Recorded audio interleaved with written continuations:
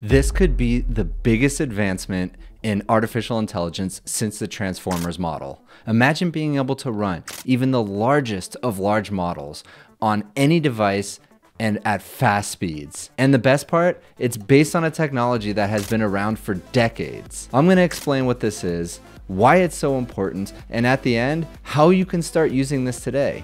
Let's go. For those of you who have been living under a rock for the past 6 months, large language models is the technology powering ChatGPT. These models are an incredible step forward in reaching artificial general intelligence and have already proven themselves to be incredibly valuable to society. But ChatGPT, the most prominent model, is centralized and closed source, posing a major problem for people and organizations throughout the world in terms of privacy, security, cost, and transparency. After ChatGPT, large open source models started to get released: LLaMA, Bloom, MPT, and more. These models are free, transparent, open source, and easy to install if you watch my videos. But there's one huge drawback to open source models. They require modern and often very expensive hardware to run. To run a mid-sized 33 billion parameter model, you likely need a $1,000 plus GPU to get decent inference speeds. That is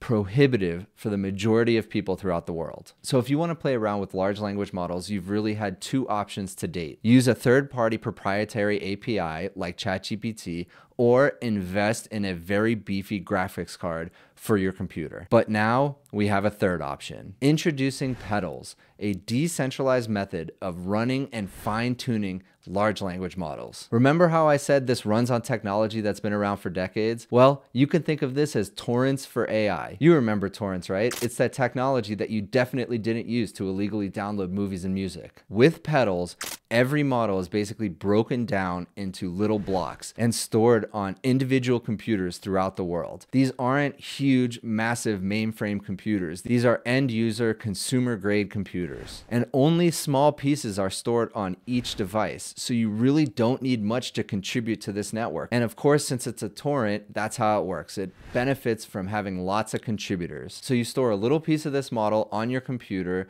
combined with all the other people throughout the world who are doing the same thing, and all of a sudden you have the most powerful AI computer in the entire world. And you can even run it on the free tier of Google Colab. So it doesn't even need to run on your local hardware. And of course, again, because it's a torrent, the more people that use it, the more people that contribute, the better the total network gets. Right now, Petals is achieving 5 to 6 tokens per second on the LLaMA 65 billion parameter model, which is really insane, thinking that the best consumer graphics card you can get is unable to run that model directly. Here's a breakdown of the speeds Petals can achieve with different models and different server configurations. So how do you use it?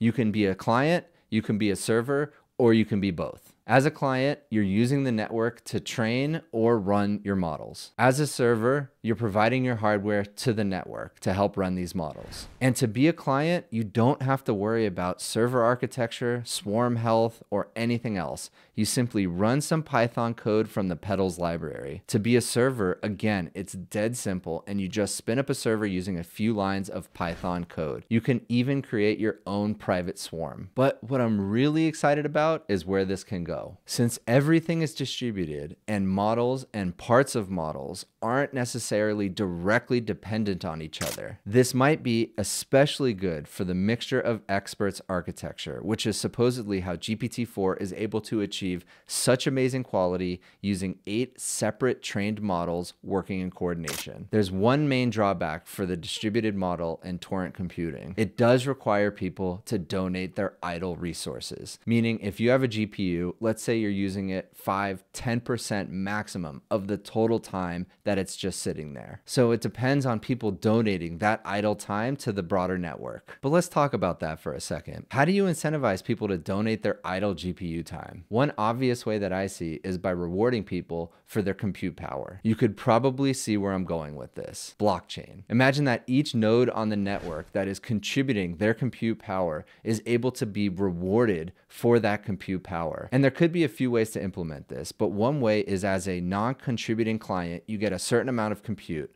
but As a contributing server, you're given rewards that can give you priority or higher usage of the total network. And of course, these tokens could be traded for monetary value. So it really incentivizes contribution to the total network. Currently, Petals supports the Bloom and LLaMA models, and these are really the main open source models out there. And it couldn't be easier to use. Check this out. So with these few lines of code, we can do both inference and fine tuning. You just import from the Petals library and then ask it to generate a response. With this few lines of code, it really is dead simple. If you want me to do a whole video tutorial on Petals, let me know in the comments below. This is another huge step towards a fully decentralized artificial intelligence world. I'm going to be testing this out both as a client and a server, and I'm really excited to use it. My GPU is idle 90% of the day when it's not running these large language models or playing Diablo 4. I'll drop links to everything in the description below, and if you like this video, please consider giving me a like and subscribe, and